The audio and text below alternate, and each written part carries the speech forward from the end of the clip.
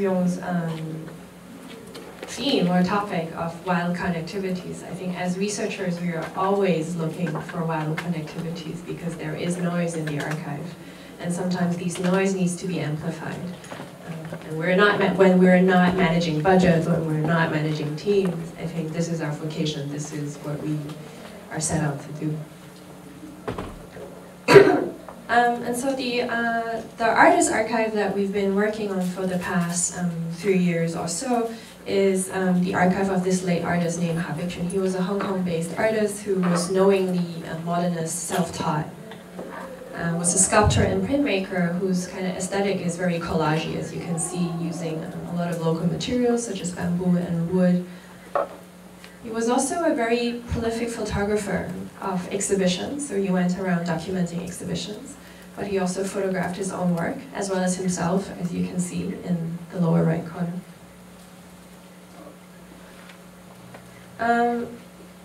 But you know, his photographic work is not as well known as his sculptures and all that. And so when he passed away in 2009, the museum in Hong Kong did a retrospective of his 2 years later. And of around 82 works in that exhibition, only 2 of them are photography. And we think it's because it looks like ink. So it got smuggled into the exhibition. But the focus of why we work on this artist's archive is not so much because of his oeuvre, but because of the archive that he amassed single-handedly over 50 years. This is one of the rooms in his former studio, which has now been emptied as part of our project. This is another. And this was how the studio looked maybe perhaps three years ago. And in the past few years, as we are, with the generosity of the family, given the permission to access and to process these materials, what we found is that this archive is a very complex web of practices, of HAs that not only open up us to art history through exhibition documentation, but also offer, in a way, a very different lens of looking at the social political context of Hong Kong. This is one of the possibilities of reading that we would like to see. But I'll show a little what is inside this archive. 50 years worth of exhibition documentation through photography. This is in 1963, and these these exhibition documentation was kept in multiple formats as well. So this is an exhibition album, these are contact sheets, and there are also individual prints. The contact sheets from 1982 to 1997, there are around 3,500 of them. So if you do a little bit of the math, it's over 100,000 photographs in those 17 years. And they're organized into albums, hand annotated with invitation cards stuck onto it. And sometimes they're in boxes, and this is one of the boxes that we opened. This is a show from 1977 called First Choice. And Ha documented not only installation shots, but also people who were in it. So there is that possibility of identifying the people, but the question that we are always asking is it worth it to identify these people? What does it actually serve? What kind of history does it facilitate writing if we go to that length? The placement of the materials in this archive also seem to suggest a certain kind of meaning. What you're looking at is negatives of Ha's photography with the year, with an annotation of where he went. So row 120, 1 to 120 in the year of 1989. These photography materials or documentation also leads us outside of Hong Kong, because Ha also traveled. It leads us to a bigger art history. He went to document 10, and he was also traveling to other parts of Asia as well as America. These are just some of the albums that are in places that are very accessible, perhaps suggesting that through their physical location there is an indication of value and use in these materials. Johnson, I warned you that you were in my presentation. This is a younger version of you. But what I wanted to show is actually that each photograph is annotated with numbers of the roll of the film, of the year, and His photographic documentation is as indexical of a record of time that you can get. That in context, she's, this is the order of how photographs were taken. This is the record of time. But what Ha would do is also to choose from a certain role, a certain event that is the most important to him perhaps, and annotate it on the top left corner to see, this is what this role is about. He was also reframing images with pieces of paper, rephotographing books, very often male white artists, as if he was teaching himself. This is also what we're speculating as well. But these photography materials also leads us to a larger web of ephemera that perhaps in this context is also more interesting as it opens up to a social political world that this archive was inhabiting. So in these boxes are many, many different kinds of magazines which were collected from different sources, and we think he might have stolen some, but there were also, we are tracing some of the sources where he was buying these magazines. And there are also images of violence, which I'll speak about later on. But he was also photographing himself with his works and also collecting artist portraits, again, as if he was instructing himself to become an artist. And these you can find in many different places across the archive, whether it's in collage books or photography, in slides. And you'll see this man did it. It was a carefully constructed series of self-portraits throughout his lifetime.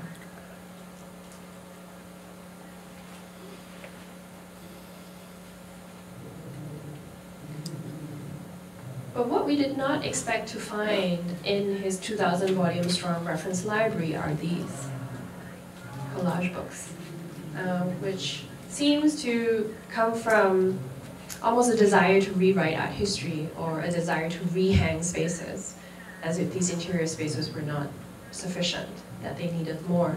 And you can see again the sources come from many different images. There are contemporary sources, there are also art historical sources. All of these materials are being scanned and digitized and shared online.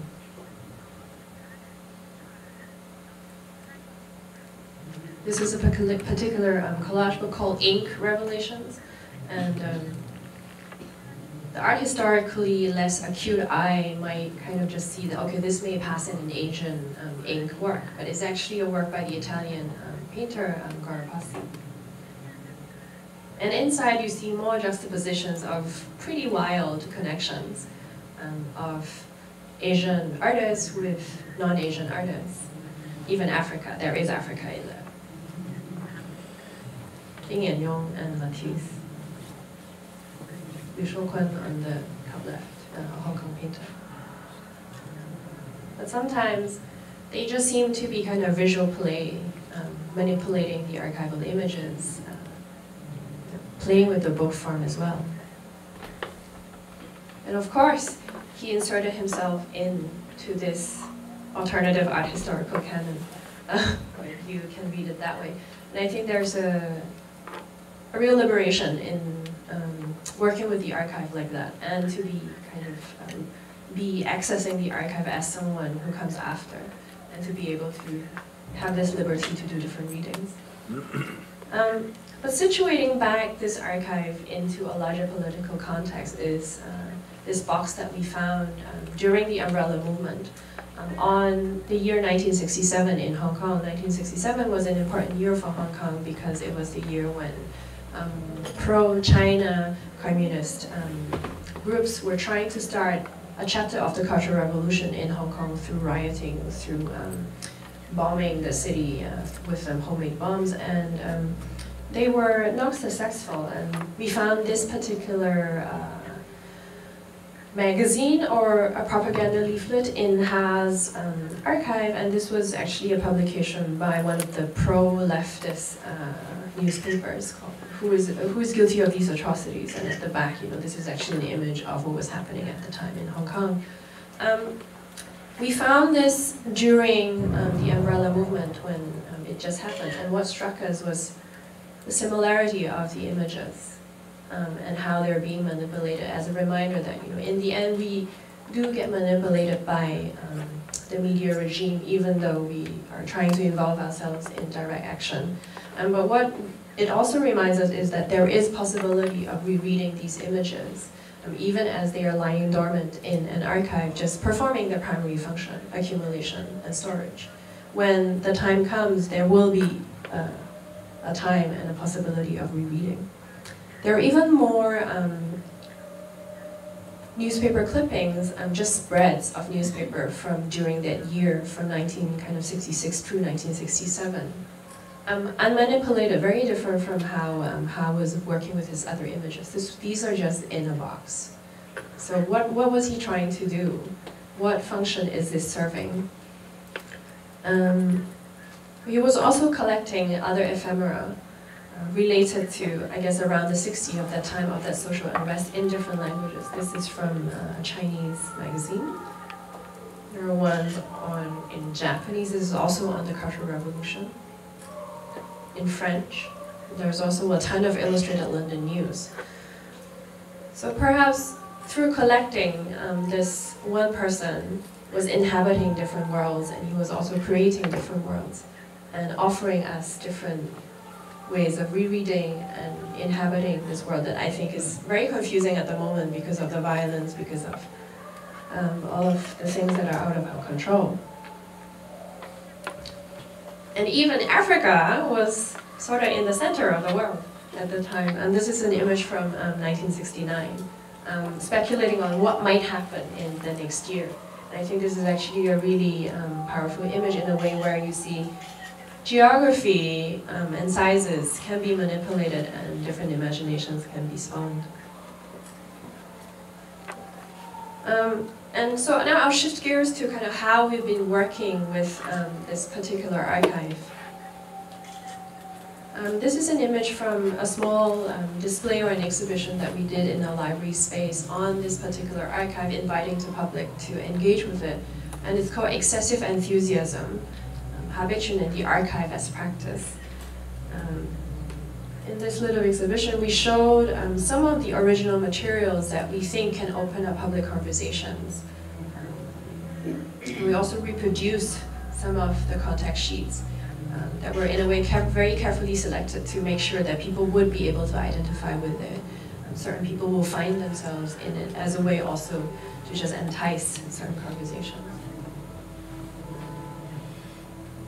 And what we also did is, the archives have to be activated collectively, and what better than working with students. So we worked with a group of architecture students from the Chinese University of Hong Kong, asking their teacher, who's the architect we were working with designing the exhibition, to say, look, what would you like to do? And they said, we would like to open a box and to see if we can reconstruct an exhibition. And that's exactly what they did. Apart from Ha's documentation, there were no other references. So there were also other research being done to find the footprint of the building that's no longer there. A lot of photoshopping so that the works actually look the way that they should. And Ha, of course, photographed himself in this exhibition. And this was what the students did as well. So they put him back in. And I think these are elements of surprises that when you loosen your grip, when you let the archive go, it actually comes back with more. And I'll actually skip this, because this is another way of activating archivists to work with artists, and this is an artist project that we've done with Wally Brad, where he transformed some of the archive, some of Ha's collage pages into a three-dimensional kind of little perspective diagram. And this is the little shoeboxes living in a library a few months ago. Another painting. But a little update on that project is what has been happening next. We are fully funded for the next 3 years to process and share and circulate these materials. And one of our kind of modest aspiration is to also build a community around these archival materials, and not necessarily in Hong Kong, but also internationally, to critically engage with it, to think with it, to think through it, because this is an archive that can open up so much more than just Hong Kong history. It's also about archival methodologies. It's all about building communities and collective memories. The condition of the studio was not great. So one very nice July afternoon, we decided that we would move it with a lot of boxes and a lot of people packing. Yes, I'm almost done. These are my colleagues from Asia at our archive, without whom none of this would happen. This is, in a way, we almost consider this, the move perhaps can be a beginning of a collective practice that emotionally would not crush us, but would actually enable us to do so much more. This is the widow, Mrs. Ha, who still lives across from the Habaichun's former studio. And without her, we wouldn't have any of this.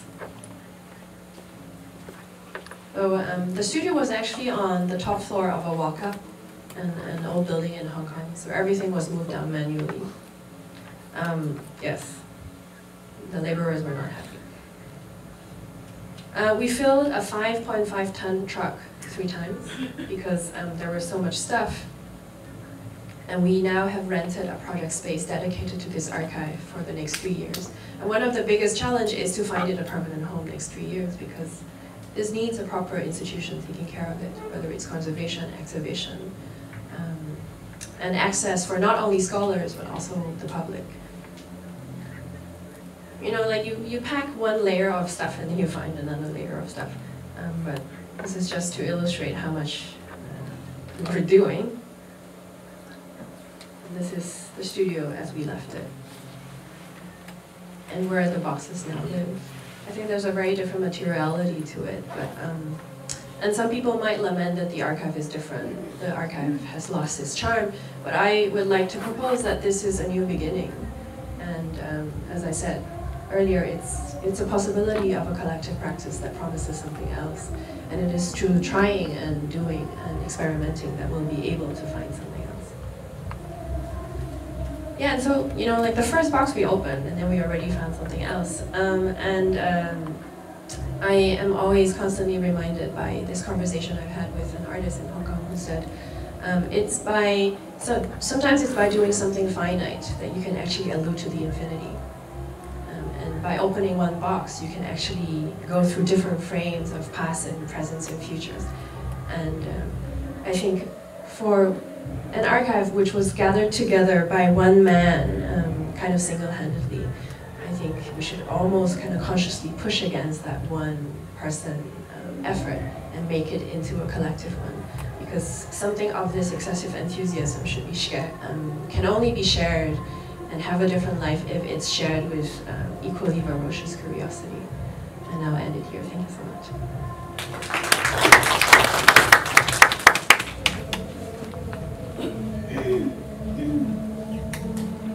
All through Eastern Europe. He's now in Ljubljana, and he invites other archivists to join his archive, and then they all travel together. He's done 4 countries so far. But what's very interesting is about his gallery exhibition had nothing to do with during this, he uncovered this amazing life that in the 1920s, a man from Nigeria came to Warsaw and tried to be a jazz musician.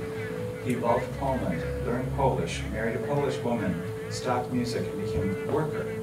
When the Nazis came to power, he joined the Polish resistance as a Pole. He's completely erased from history. So what Rejszewski has done, he's done 12 portraits, large portraits of this man.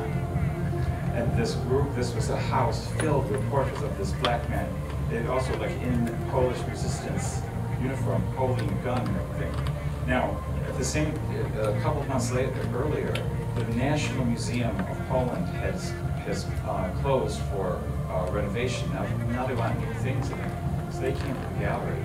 They bought one of the portraits, but what they said is the only ones we can't show are the ones where he's holding a gun, because it would be too political to show a black man with a gun, even though he was fighting the Nazis.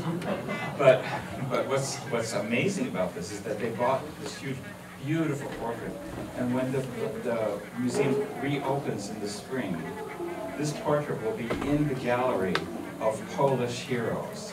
So that's a kind of, you know, wonderful story that we need.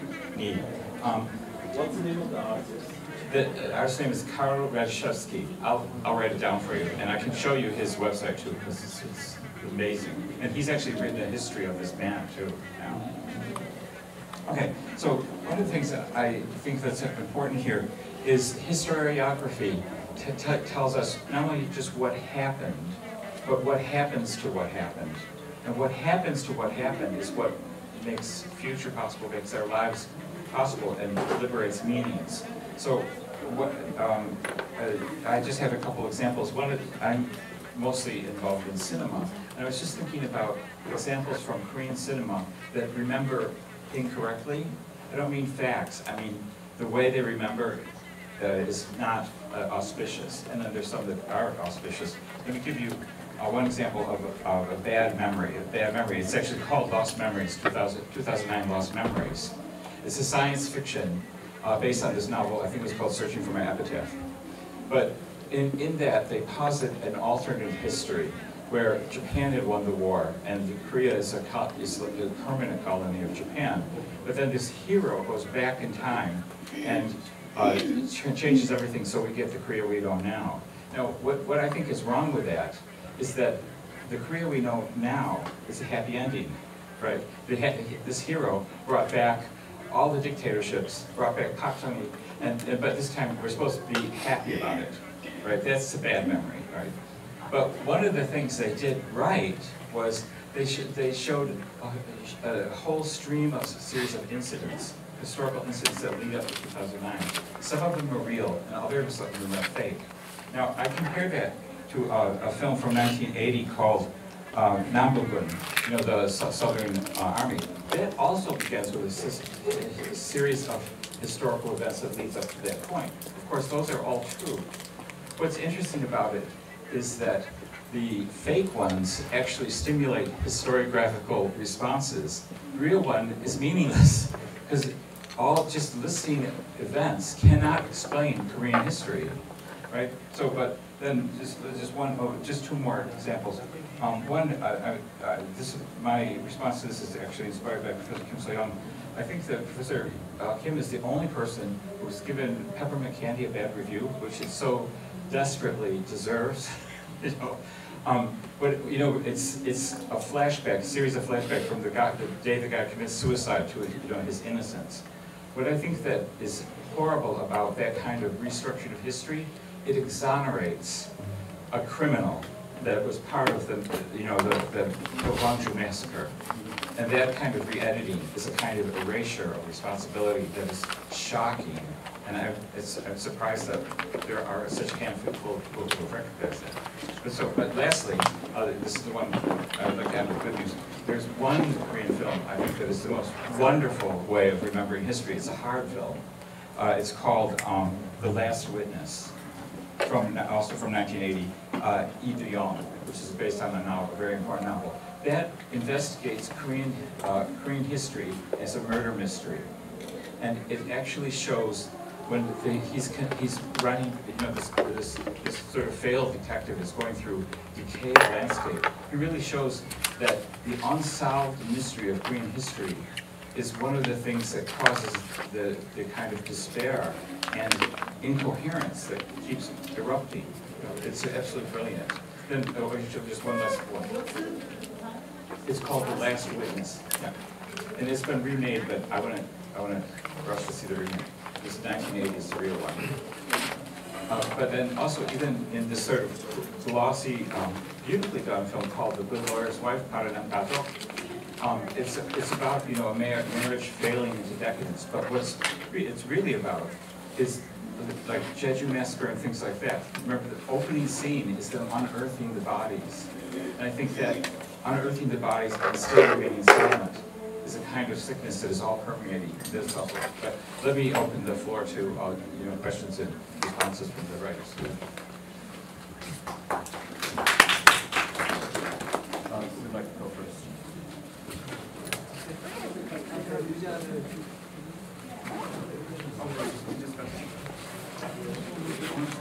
Oh, I'm so sorry. I didn't have a program. I'm sorry. Professor Hasselman.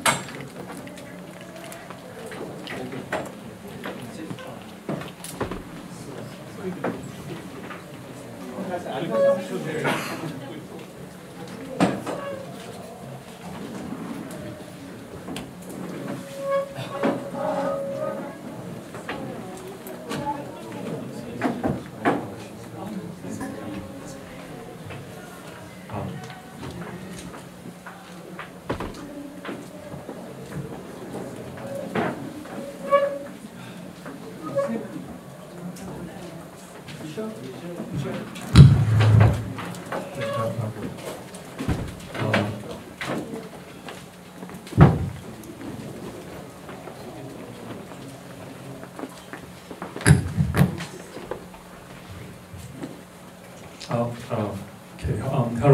my name is Sun Hwang, and I'm honored to to comment on the presentation today.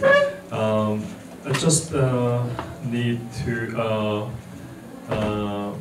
some comment on first about the Jane Kaizen's reiteration of the dissent. I found the presentation of Jane Kaizen very interesting and appealing through a multi-channel video installation. Reiterations of the dissent began in 2011. She reveals that the repressed histories of the Jeju April 3rd resistance and massacre, thus redefining already existing knowledge production system and creating new form of social knowledge.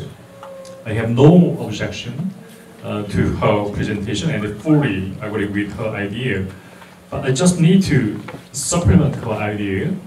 Especially, I come to resonate with her when she focuses on the discrepancies that tend to exist between official state narratives and people's counter-memories.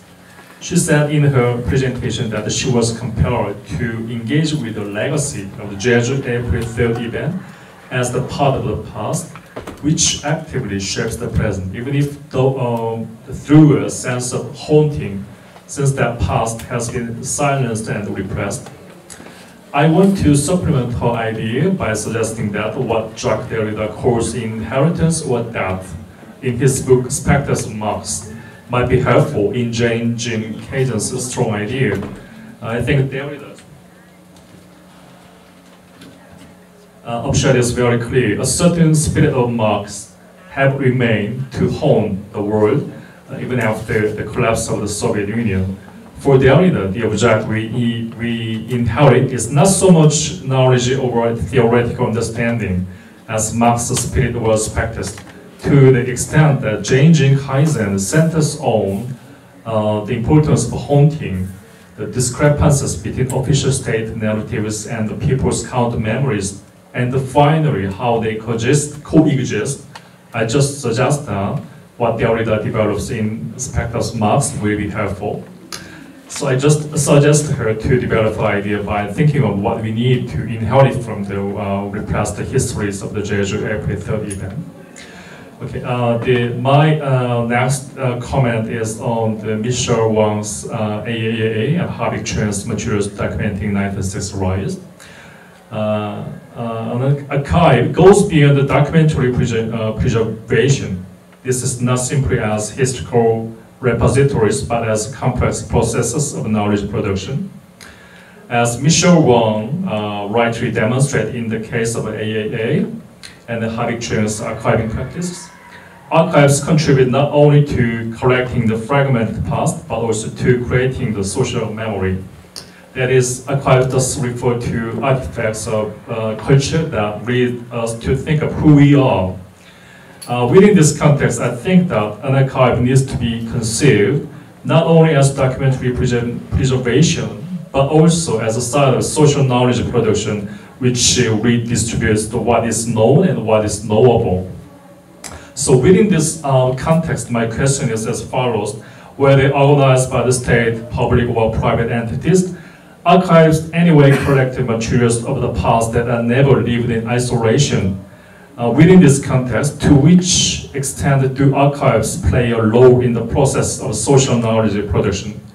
To put it otherwise, to which extent do archives explicitly or implicitly structure certain kinds of social understanding? And my final question is, what particular forms of social knowledge are specific to archives, including AAA? 다음 두 분한테는 한국말로 좀 질문을 하고 싶습니다. 임지원 선생님한테 좀 질문을 좀 드리고 싶은데요.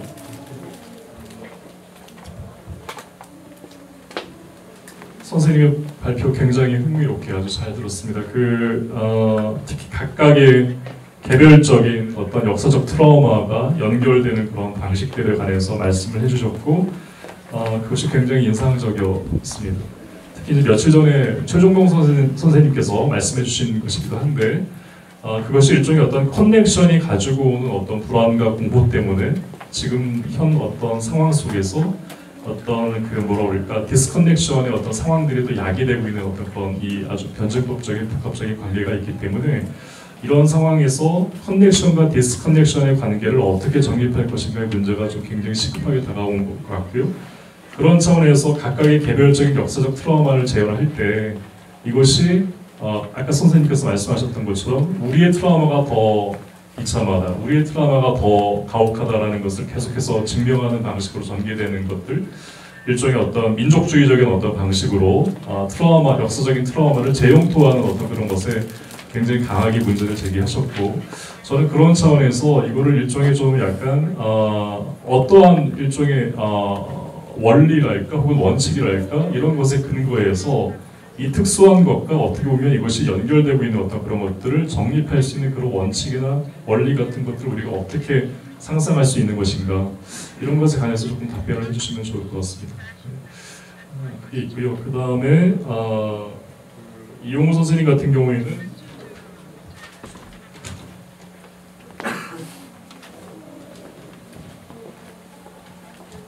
네, 그 발표 잘 들었습니다. 그 역사화하고 일종의 집합적 기억을 보존하는 어떤 그런 것으로서 문화 혹은 어떤 K-팝의 역할에 대해서 문제 제기를 하셨고요. 그런 면에서 지금 대중문화의 어떤 그런 현상들 속에서 지금 세월호의 그 사건들을 지금 표상하고 재현하는 어떤 그런 방식들이 형성되고 있는 것을 말씀해 주셨습니다. 그런데 제가 조금 약간 궁금했었던 거는 이 트라우마틱한 이벤트를 상징화하고 역사하는 것의 중요성은 충분히 공감하지만 그것들을 조금 더 좀 세분화해서 조금 분배해서 설명하는 것이 필요하지 않을까라는 생각이 들고요. 기존의 이 지금 이제 대중적인 어떤 표상의 체계 가운데 이 분배가 지금 어떻게 형성이 되고 있는 것인가? 일종의 어떤 일종의 이것도 감각적인 것이라고 할 수 있는 것인데 이 감각적인 것들의 분배가 어떻게 형성이 되고 있는 것이고 지금 그 속에서 지배적인 어떤 경향들은 어떻게 나타나고 있고 지금 마이너한 경향들은 어떻게 또 나타나고 있고 무엇이 가시화되고 있으면서 또 무엇이 비가시화되고 있는지 혹은 가시화와 비가시화 사이의 어떤 그런 관계는 무엇인가에 대해서 조금 더 세분화해서 말씀해 주시면 도움이 될 것 같습니다. 이상입니다.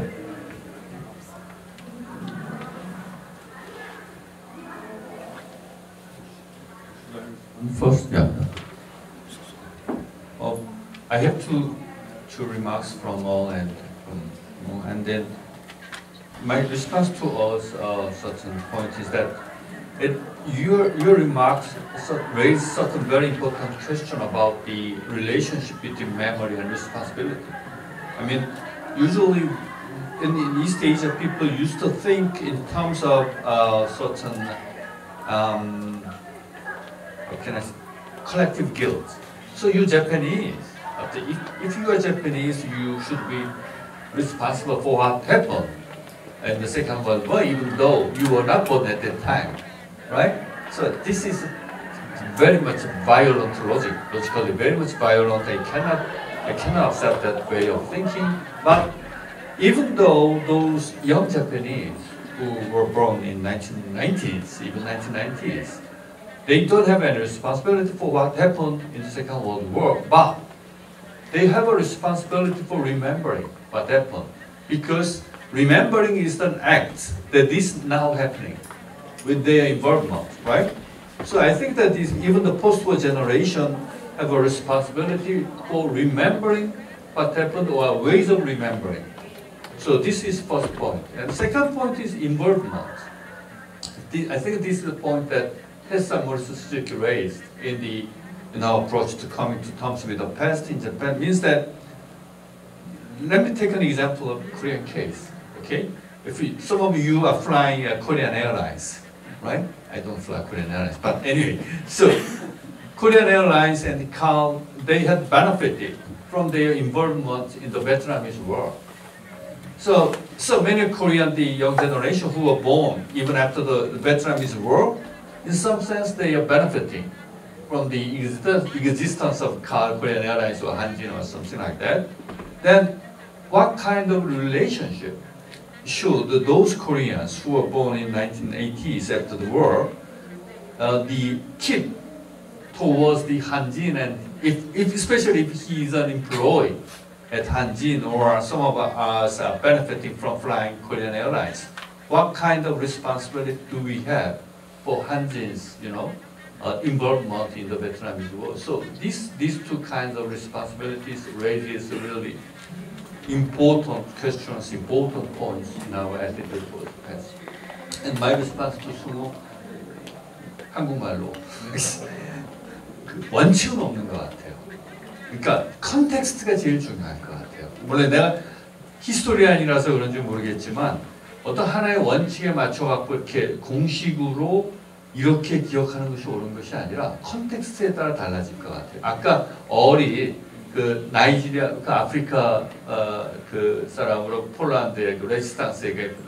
아마도 아르미아 크라요바라고 불리웠던 그 레지스탕스 조직일 텐데 사실 아르미아 크라요바는 굉장히 레이시스트 그룹이거든요.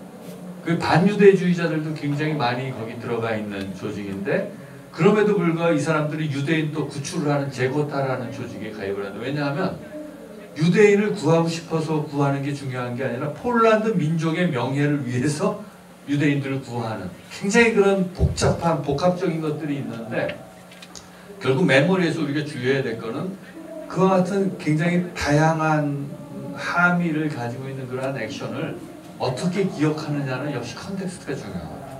또 하나 예를 든다면 홀로코스트의 유니크니스에 대한 담론 같은 건데 예컨대 1980년대 독일에서 그 히스토리컬 스트라이트라고 불리우는 역사가 논쟁이 벌어졌을 때 독일의 우파들이 홀로코스트를 상대화하려고 합니다. 왜냐하면 스탈린주의의 범죄를 끄집어 올리면서 스탈린주의 볼셰비즘의 위협에 맞서서 나치 독일이 유럽 문명을 말하자면 보호하려고 했다는 나치의 논리를 끄집어들이면서 그러니까 스탈린주의의 범죄도 이게 나치보다 더 많이 죽였다. 홀로코스트 600만 밖에 안 죽였는데 예컨대 스탈린주의 때 2천만 죽었다. 그렇다면서 그것을 홀로코스트 상대화하는 맥락에서는 홀로코스트의 유니크니스, 홀로코스트는 독특한 거고 스탈린주의 범죄와 비교해서는 안 된다라는 논의가 설득력이 있지만 예컨대 포스트 콜로니얼한 맥락에서 홀로코스트의 유니크니스를 강조하다 보면 그럼 유럽의 식민주의가 벨기에 식민주의가 콩고에서 1000만을 죽였는데 여러분 홀로코스트의 그 크라임만 중요한 혹은 그것만이 다른 어떤 제노사이드와 비교할 수 없을 정도로 중요하다라는 유니크니스 담론을 얘기하게 되면 사실은 그 유럽 식민주의의 제노사이드라는 큰 맥락 속에 홀로코스트를 위치시키고 그것을 상대화하려는 그 같은 역사적 맥락을 잃어버리게 되는 거죠.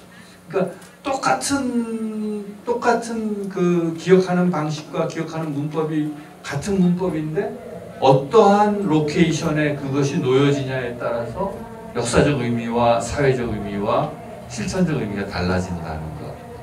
그렇기 때문에 이거 이 어떤 수학적 공식을 가지고 이 메모리를 집어넣기보다는 훨씬 더 어렵죠. 사실 공식 하나 외우면 편한데 모든 컨텍스트마다 그때그때의 구체적인 역사적 조건들을 굉장히 면밀히 다 따져봐야지 우리가 상당히 밸런스된 그러한 그 견해를 가질 수 있다. 그 정도가 제 얘기입니다.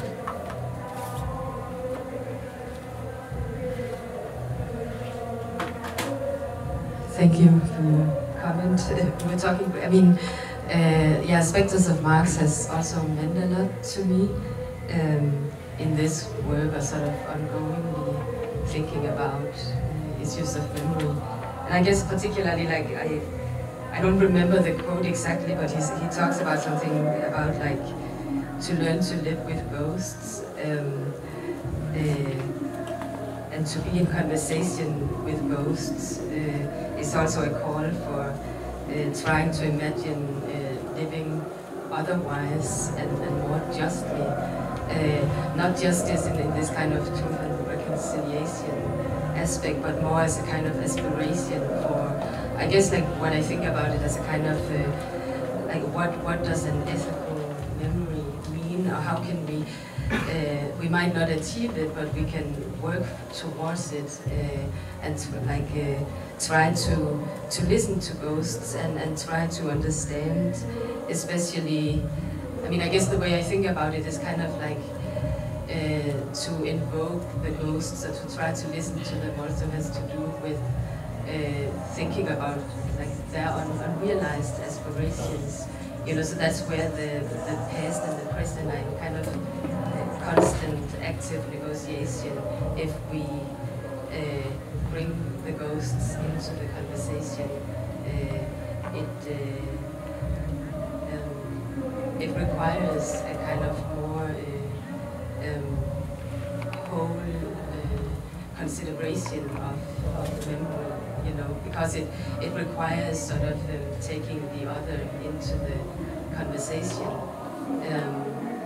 So I guess, like, I guess the way that it has been meaningful to me in terms of thinking alongside the specters of Marx has been sort of trying to think about in a kind of you know, what does that mean in terms of dealing artistically with an issue like April 3rd, and I guess some of the ways that I have been trying to negotiate that is through this kind of multi-channel installation, and trying to like create other forms of narratives that I would hope would allow for a kind of attentive listening beyond sort of like the official narratives. I guess that's how it has been meaningful to me, and to try to continue to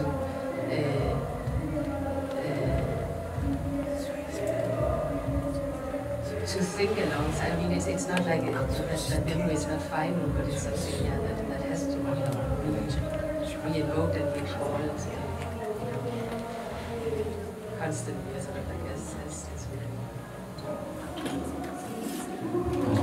So I'm also going to speak in Korean because it's my mother tongue, and I'm really like having a hard time for the jet lags. So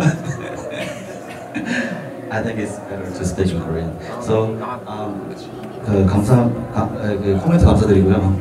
집합 기억으로서의 대중문화, 그리고 대중문화의 현상들을 세월호를 통해서 바라본다는 것들에 대한 이야기, 그리고 아까 그 연구에 있어서의 어떤 세분화와 어떤 분배에 대한 말씀을 하셨는데요.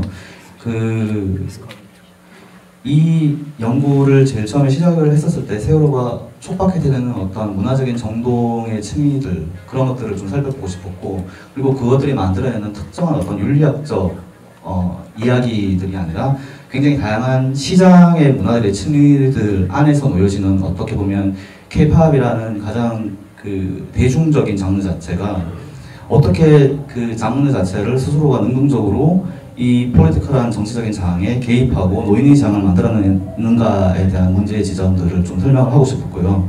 그리고 방금 말씀하셨던 어떤 그 세분화와 분배에 대한 설명들, 그리고 이 연구 안에서 이것들이 어떻게 연구적인 한계로 읽혀지는가에 대한 이유는 이 사건 자체가 2014년도에 일어났고, 그거에 대한 그 문화적인 어떤 레질리언스라든지 레프레젠테이션의 문제들이 지금 한국 사회에서 굉장히 리지드한 정치적인 상황이고, 그것을 문화적으로 표상화시키는 것에 대한 어떤 문화인들의 두려움들, 콜렉티브 어떤 fearness가 있어요. 그리고 그런 것들의 문제 때문에 이 K-팝 안에서 굉장히 highly metaphorical하게 설명이 되었고, 그렇기 때문에 2014년, 2015년, 2016년도에 K-팝 안에서 만들어지고 있는 어떤 다양한 지층들을 보고 싶었는데, 그래서 2014년도 같은 경우에는 가장 직접적인 traumatized audience, 즉 예를 들어서 이 TV를 통해서 그런 트라우마틱 이벤트를 관람하고 있는 다양한 한국 사람들에 대한 얘기, 그게 2014년도에 나왔던 그 K-팝 포리시스의 어떤 문제들이었고요. 두 번째는 그렇기 때문에 그 세월호의 가족에 대한 얘기를 1 year commemoration period, there is a story about the sulfur incidents, family victims, right? So 개인의 기억이나 공유로서의 문제로서의 어떤 K-팝의 문제들, 그리고 제일 마지막에 얘기했던 것은 이게 굉장히 재밌는 다양한 층위가 있어요. 제일 처음에는 우리들, 직접적으로 우리가 그 TV를 보면서 그거를 보고 있는 사람들, 두 번째는 세월호의 가족들, 그리고 제일 마지막 2016년도에 드디어 빅팀의 시선으로 그것을 바라보는 어떤 K-pop 보이시스가 나왔던 거거든요. 그래서 저는 이러한 어떤 트래젝토리, 문화적인 트래젝토리나 레프레젠테이션의 캐러버라이제이션 자체가 굉장히 재미있는 부분들을 보여주고 있다고 생각해요. 누가 가장 처음으로 발화할 수 있는가에 대한 얘기들, 그리고 이 트라우마에 대한 문제 자체가 제일 처음으로 발화할 수 있던 사람들은 거기에 직접적으로 개입되지 않는 어디언스로 남아있는 한국 집합들이에요. 그리고 그 두 번째로 얘기할 수 있는 것은 1 year commemoration이니까 그 다음에는 그런 어떤 popular resilience나 movement 자체가 굉장히 활발하게 일어났으니까 시민사회 안에서 그렇기 때문에 드디어 빅팀의 얘기를 할 수 있게 되었고 2015년도에, 그리고 마지막 2016년도에 드디어 유령의 시선으로 저 가수들의 목소리로 빅팀들의 얘기가 드디어 나왔던 거거든요. 그래서 저는 이런 어떤 남한 사회의 집단적인 우울증 자체가 굉장히 자기 자신의 목소리를 거의 한 세기 동안 거슬시켜 놓고 굉장히 그런 기억들을 간직하거나 의도적으로 어떤 망각해온 근현대 역사 속에서 이런 레이어들, 그리고 빅팀을 캐러버라이징하는 그 방식 자체들이 이미 시스템화됐다고 생각해요. 이미 대중 기억들이나 대중이 그것을 어떤 리인터프리테이션 하는 과정 안에서도. 그래서 그런 것들을 좀 특별하게 얘기를 해보고 싶었습니다. 뮤직비디오에서. 네.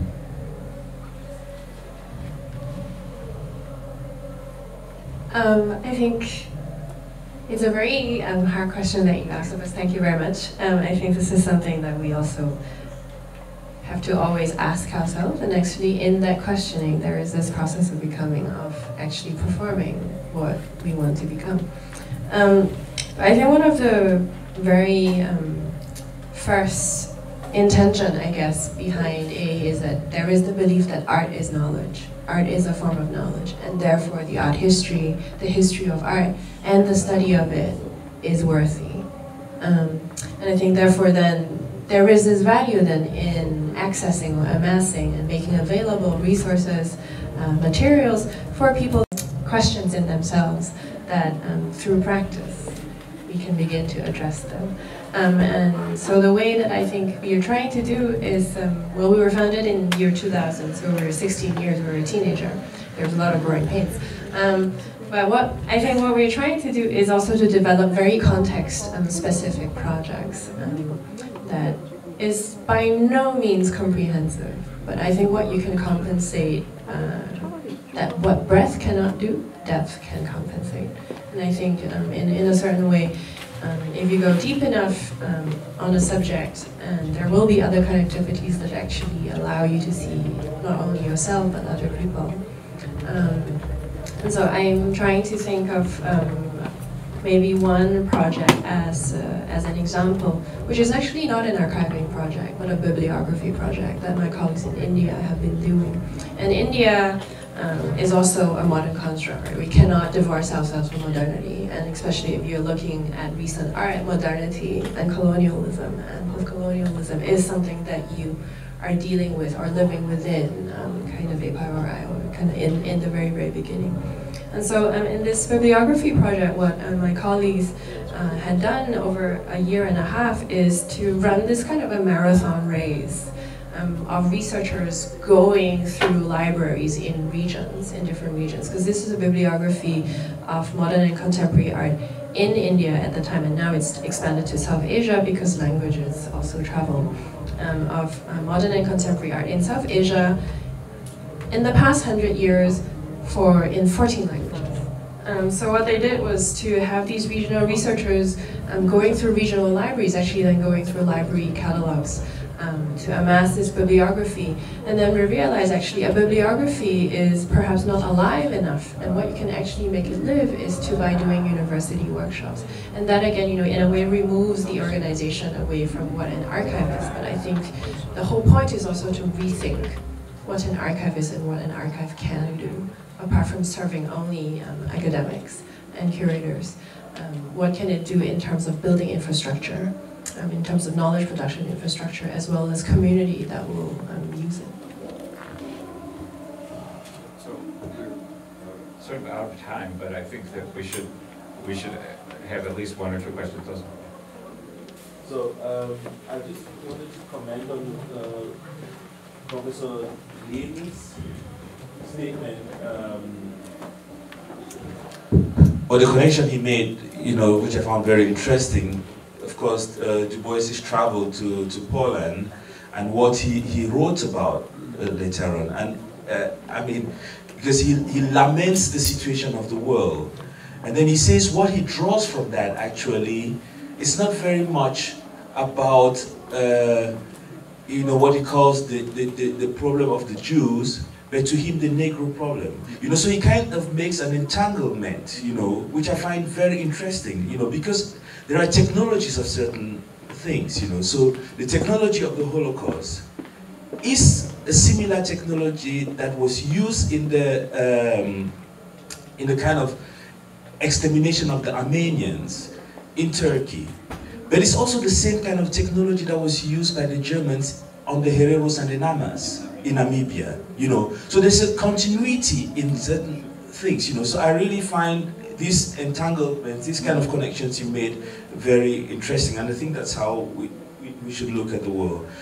Then a statement also on Professor Lee's presentation, which I also found very interesting.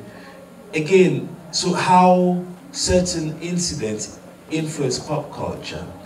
But then, what I even find more interesting, and it's something I've been working on in the past years, is how then culture then turns to impact or leave an impact in subjectivities and space. So we're listening to that sound. What does that do to us? So it is this cycle. So I find that maybe that should be explored even more. Not only, how this flows into culture, but how it reverberates, and this comes back to us, And then last thing, Michelle, we talked about that yesterday. Again, the performativity of the archive, which is something we all have to continue thinking about. Thank you.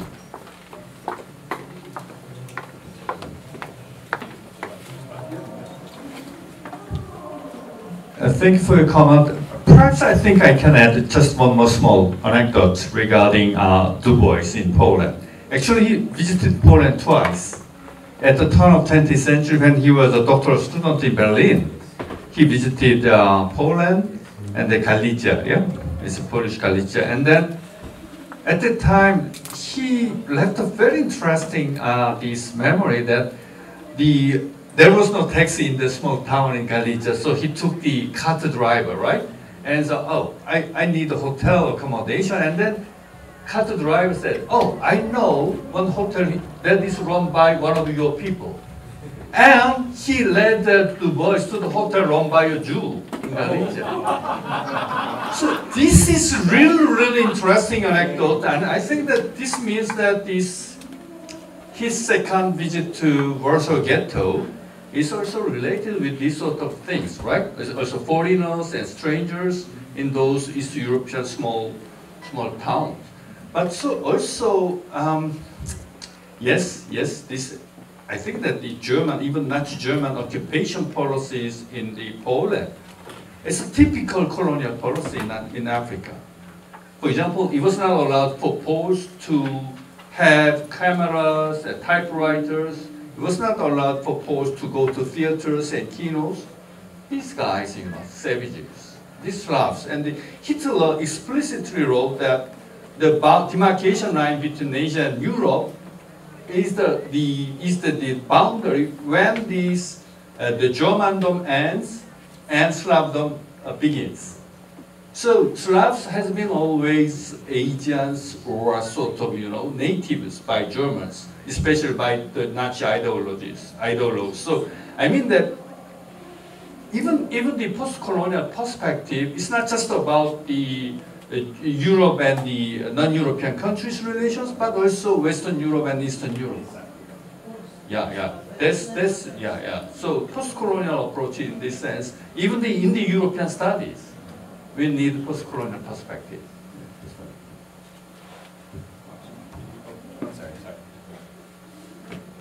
Thank you for thank you for the wonderful questions. Like I like to focus on the K-pop because K-pop is actually like when it shifts to the global markets and it like making a kind of like very active various questions like in relation to ethical or political, and even like a strategic questions in relation to what is this specific meaning, cultural syndromes and symptoms, which is composed of specific domains of the real or imagined, or sometimes very much like hybrid or cross-fertilized cultural fields in relation to the K-pop, movement. So in this representation, I would like to focus on this kind of cultural reinterpretation of these specific traumatic events in relation to the sulfur incidents, because the most of the people during the times, the audiences, especially the Koreans, there are several layers of reinterpreting this specific cultural